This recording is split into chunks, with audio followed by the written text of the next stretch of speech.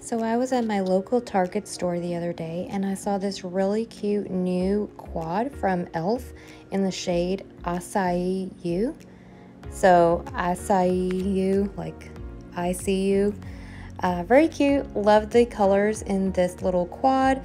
Wasn't sure I ever saw it before, so I was excited to pick it up and try it out.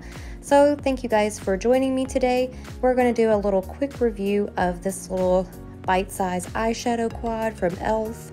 and I was really excited because this is so different from all the other colors that they offer. So to start off, I'm going to apply an eyeshadow primer, and I'm just using my NARS matte concealer as an eyeshadow primer here. For my first shade, I'm going to use the very lightest powder blue shade at the very far left in this quad, and I'm just going to apply this all over my lid. So this color had decent color payoff. To be honest, it was quite patchy. It took me several tries to actually get this on and get the color to actually show up and not just be this sheer blue shade. So yeah, not the most pigmented shade in this quad for sure. Nextly, I'm using the shade right next to that shade, kind of more of a deeper blue, and I thought I would go ahead at first and just apply this to the outer corners, but I just really wasn't seeing much of a color payoff, so I just decided to go over the powder blue instead.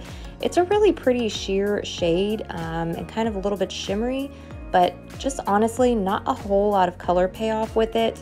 The color in the pan looks much different than what is actually going onto your lid. And then I used the next shade over with a very tiny brush and just kind of trying to apply that to my outer corner, but as you can see, not really showing up. Again, all the colors are just kind of muddying together. Lastly, I decided to use the darkest matte navy blue, and I'm using an angled brush. I just wanted to kind of see if I could use this as a liner, and I was actually very surprised to see that this color actually had really good color payoff, and I was actually able to draw a really nice wing with my brush. So out of all the shades, this one was definitely my favorite, as it was the only one that I really experienced any color payoff with.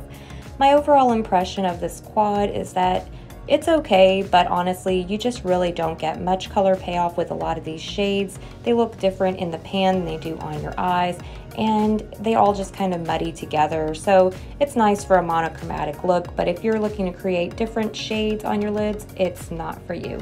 Thanks for watching, guys.